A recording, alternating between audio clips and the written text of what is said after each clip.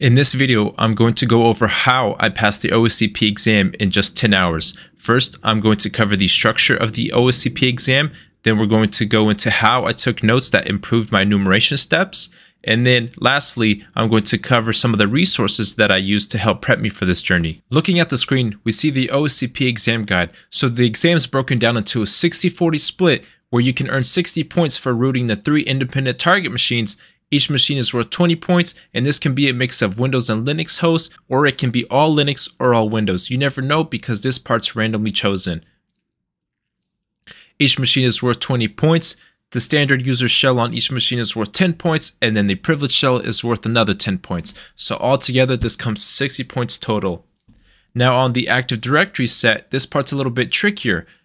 The Active Directory set is worth 40 points, but to obtain the 40 points, you have to fully exploit the entire domain. No partial points are awarded for this portion. So you have to exploit both client machines and then the single domain controller. Moving on, these are the possible scenarios to pass the exam. So there are 6 different ways to pass the exam using the Active Directory set plus 3 local flags, or the AD set, 2 local flags and 1 proof, etc., etc. You can even use the bonus points to help you pass the exam if you struggle a little bit. It's important to note that even if you root all the machines on the OSCP exam, you can still fail if your report sucks. So it's important to take good notes, take screenshots of all your steps, and make sure your documentation is spot on. Because if your report can't be replicated by the user reading it, then you won't be able to pass the exam, and then you'll have to take it again. When it comes to taking notes, I use Cherry Tree to prep for the OSCP. There are a lot of other tools out there. OneNote, for example, is a good tool to use. It syncs to the cloud and all your data, all your notes is backed up to the cloud, unlike Cherry Tree. Now, when it comes to the enumeration phase of your engagement, you want to make sure you have detailed notes. What I did was I ran a bunch of different tools like Nmap and Auto Recon, and I took a lot of detailed information on the ports and services that were found. For example, RPC, I ran Impacket and RPC dump to enumerate it a little bit further. On SMB, Nmap, enum for Linux, SMB client. It's important to take good notes. You never know what's out there. You never know what you're going to find. So it's very important that you take detailed notes. From there, I moved on to the exploitation phase. I replicated my steps. I went back and took notes and screenshots of the steps I took to get a standard user shell on the machine, how I was able to exploit the forest machine on HackTheBox. On the privest portion, you can see the different tools that I ran to get a privileged shell. So the steps are pretty detailed in my opinion. They're not as detailed, but they're enough to where a user can read this and replicate this entire step. You can take way more detailed notes. This is what I'm comfortable with. And when it comes to the report of the exam, it's important that when you write the report, that you write it in a way to where the reader of the report will be able to replicate the entire exploit of the Active Directory set or the independent machines that you exploited. So it's important to take good notes. You don't have to go overboard and have a 100-page report.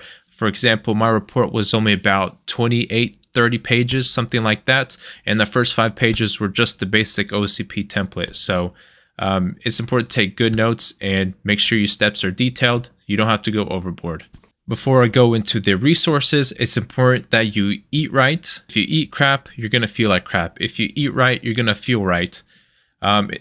For me, I like to go work out. You know, sitting at a computer all day can kind of sometimes wear you down.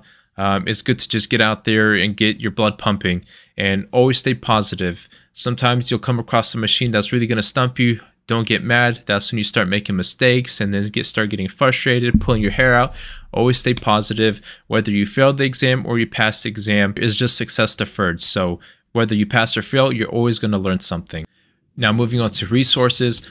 Before we start, I'm going to drop a link to all these resources in the description so that way you don't have to look at the URL or try to write it down, etc., whatever.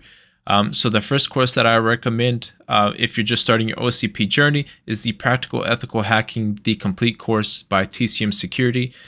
This course covers everything from setting up your Kali machine to note-taking, networking, exploitation, hacking Active Directory, and privilege escalation. From there, you can pivot over to Windows priv escalation, Linux privilege escalation, and then a ton of these other courses that can help you out too as well. This next resource is created by the NetSecFocus admins. It's a list of different resources and machines that are similar to the OSCP exam. So if you're going on HackTheBox or VulnHub, you're practicing on machines that are similar to the OSCP and not wasting your time on machines that are completely irrelevant. So it covers Proving Grounds Practice, HackTheBox, VulnHub, Proving Grounds, HackTheBox, OSCP. They're working on this, and etc. The next one will be TryHackMe. There's a lot of good learning paths. For example, the offensive pen testing is a great learning path if you're looking to take the OSCP, or you can go from complete beginner, etc., etc. There's a ton of information on TryHackMe that can help you prep. Now, this next resource, HackTheBox, will go hand in hand with IppSec and the NetSecFocus resource. So for this, it's a list of machines. So in the retired machine section, there's a list of machines here that are retired by HackTheBox that you can use to help prepare you for the OSCP exam. They're just a virtual machine on here that you can deploy and connect to the HackTheBox environment or network, and then from there you can hack the machine without having to deploy a machine locally on your machine. Next resource is the Proving Ground Play and the Proving Ground Practice. I used the practice one, which was $19 a month USD. I like this more than the Practice with Kali lab machines. I personally don't like those. So this one, in my opinion, is a lot better. Next resource is IppSec. This is a fantastic resource for when you get stumped on a machine. These are full walkthrough videos for machines that you may be stumped on HackTheBox, or you can just sit here and binge watch the different videos and different walkthroughs to kind of get an idea of how to build your methodology. For example, you can copy IppSec's methodology on how he approaches a VM, or you can build your own just by learning from this and kind of customizing it your own way. The next resource is HackTricks. This will help you in real life or on the OSCP. There's a lot that you can learn pen testing methodology, anywhere from learning phishing, pen testing, enumeration, some commands that you can use, privilege escalation. This is a wonderful resource just for hacking in general. HackTricks is great for when you're trying to learn something that you don't know much about. For example, a specific web app attack or a specific service running on a target machine. Now, another great resource that I didn't get to share on the screen is the TryHard Security Discord server. I'll drop a link below in the description. This Discord server consists of students and security professionals. I met a lot of students on there studying towards the OSCP exam and was able to give them some insight on how I passed the exam, advice, tips, and the same resource.